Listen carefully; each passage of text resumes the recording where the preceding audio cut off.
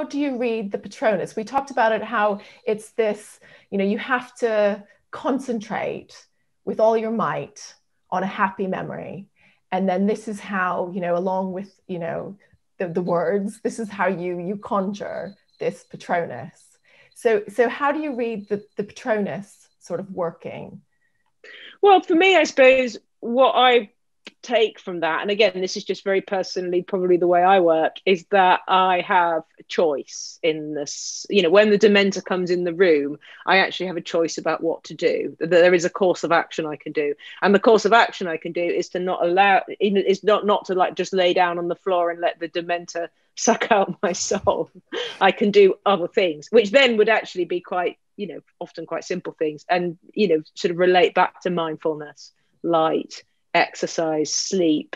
That if I do all those things, then I'm less likely to be so vulnerable to the attack of the dementors. And that there are things, I have a really, and it's very difficult, I think, to think that all this stuff out whilst depressed. So what I've learned over the years is I basically get my well self when I'm well, which I often am. I think it all through and I very carefully work out. Again, I am the Lupin to my Harry. I explain to myself what I must do when the dementors come, and then when the dementors come, I've got a protocol, I've got a practice, and I know what to do. And some of those things are about not allowing myself to be too hungry and not allowing myself to be too cold, and working out how to reframe in the moment. And so it's not as anything like having a single happy memory that I concentrate on with all my mind, but what are the useful things I can tell myself when the dementors hove into view is a really useful thing for me to do. Yeah, that makes sense.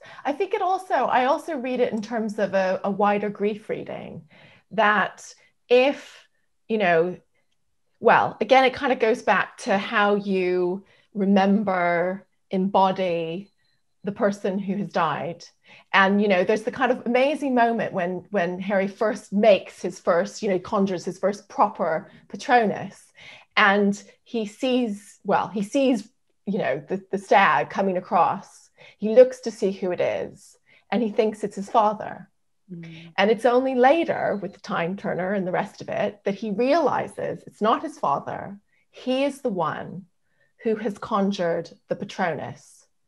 But, the stag, the form it takes is very significant, because this is the form that his father would transform into when he, took animal form as an animagus. And so, but there's a way in which, again, if we think about compared to the mirror, this is a way in which he is making his father present, but in this very active, creative, sort of loving way.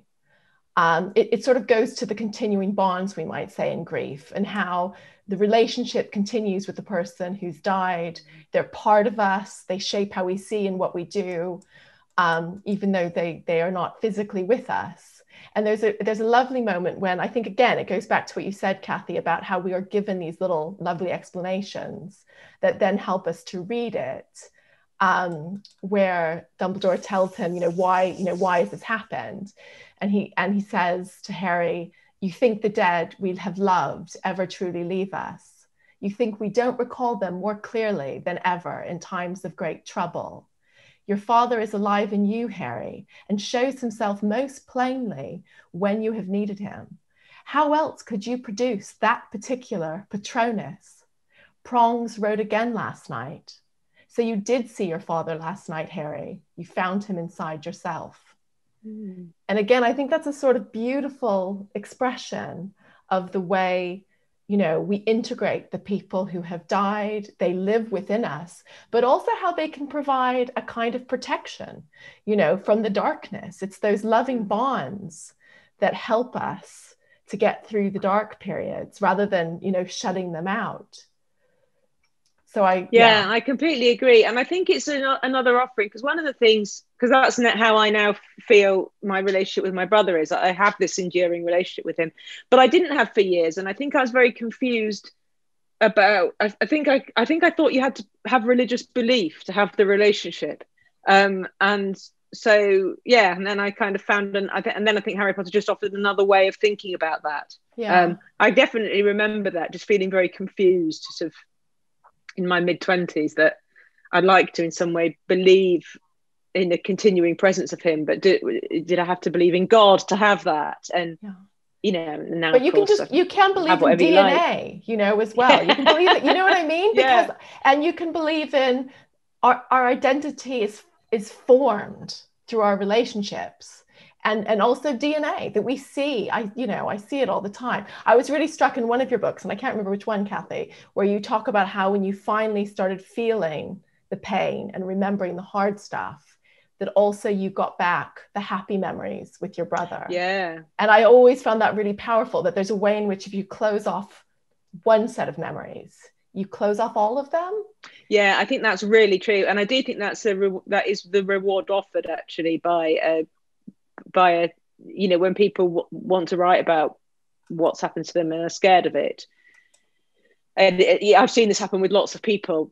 If they can do it, and of course they have to do it carefully and respectfully, so often they will be rewarded by all this other stuff that they didn't know was trapped in there with the fear stuff. And I did definitely think, my friend Julia Samuel, a grief therapist, talks about the disinfectant of daylight, and that's true as well. Everything that you think is so awful, it is so much more awful when it's trapped inside you and you won't talk about it.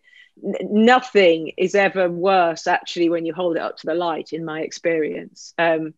So I think that's, again, and there's a lot of light. The Petronus is, that sense of light. There's a lot of light in Harry Potter as well, and there's definitely that sense that, and this is really my experience, especially when people have had really hard lives. I do think the truest, all sorts of privileges we all have, but actually I think the real one is to have been parented by someone who loves you. That I think, in my experience of spending time with people, in prisons, you often encounter people who haven't. That's the real, so to be able to attach to the fact that whether people are here in the present is maybe less important in a way than if you have been loved. What an utter privilege it is to have been loved by anyone. And and again, the Harry Potter imagery of that is the way that it protects him, and it kind of imprints into him Yeah. and is part of him, and part of what his strength is his ability to love and care and have friendship.